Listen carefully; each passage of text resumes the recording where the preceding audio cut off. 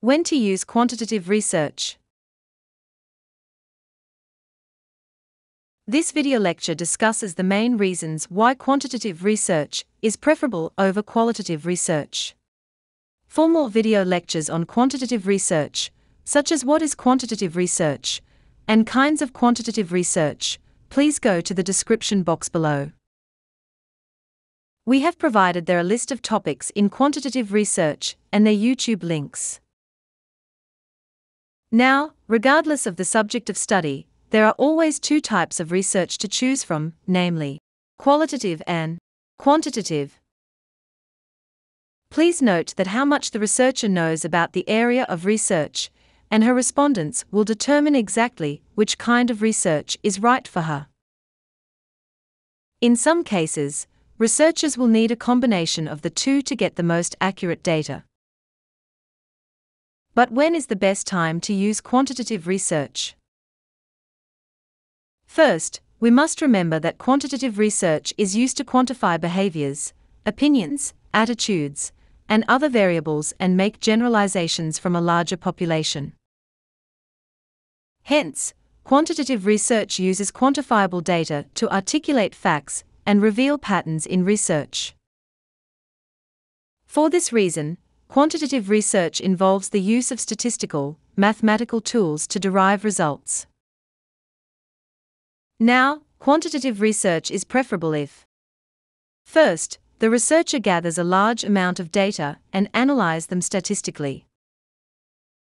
For instance, the researcher wants to know the opinion of the Filipino people on the implementation of the national ID system.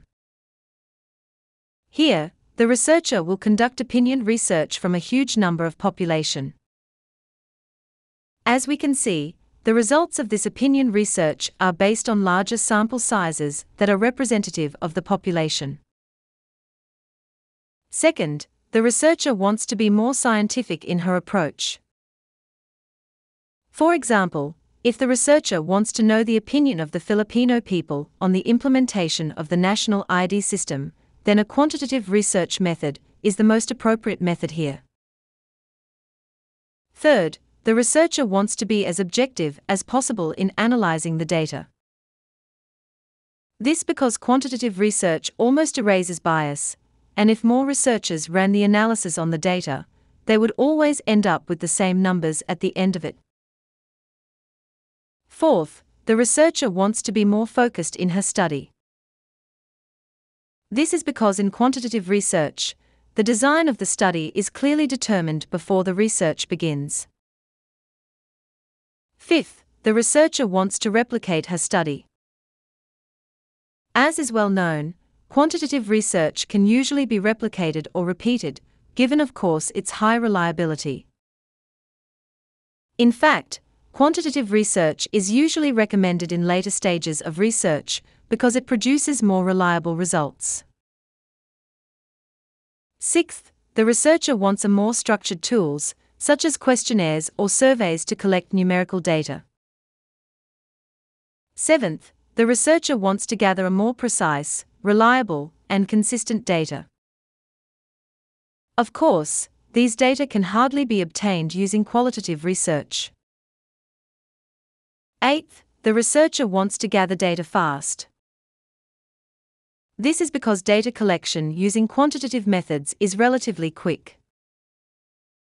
Also, data analysis is relatively less time-consuming, especially with the use of statistical software. These are just some of the reasons why quantitative research is more preferable over qualitative research. If you have ideas to share in relation to this topic, please feel free to comment below. Many research students will really benefit from it. Thank you, and I wish you all the best.